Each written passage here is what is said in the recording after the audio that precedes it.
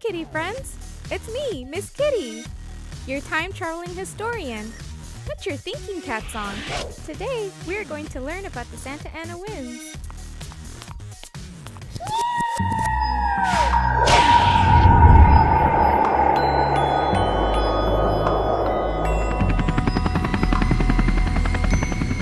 The Santa Ana winds are catastrophically strong and extremely dry downsloping winds that affect the coast of Southern California and northern Baja California. The Santa Ana winds have been recognized and reported in English language records as a weather phenomenon in Southern California since at least the mid-19th century. These winds easily exceed 40 miles per hour, and because of their warm and dry nature, they often accentuate brush fires.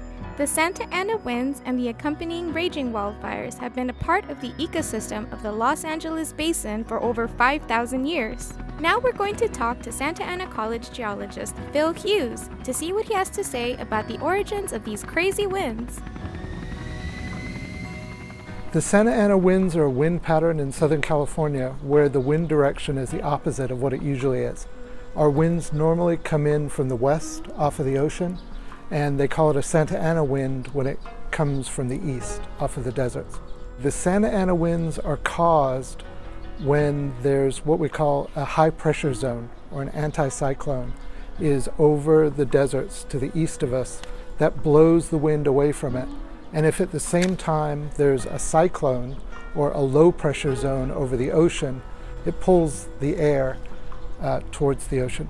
The original Spanish-speaking people here called it the Santanas winds, after Satan, like the wind from hell or the devil winds. Because if you were here in the 1830s and you don't have air conditioning, it would be pretty miserable and people would gripe about it. So I believe it originally came from people comparing it to like the wind from hell or the devil's wind. When they get really hard, they can make it hard to drive cars and trucks. You can get tree limbs falling off. Some particularly eucalyptus trees are kind of brittle and they'll break and fall. The biggest danger is fires. They are very hot winds. They are very dry winds, so it's very low humidity. So you'll see the fire danger proclaimed when we have Santa Ana winds. The wind itself, when there's a fire, will spread that fire very much faster than it would under normal conditions. Thanks so much for joining us. Hope to see you again somewhere in the past. Till next time!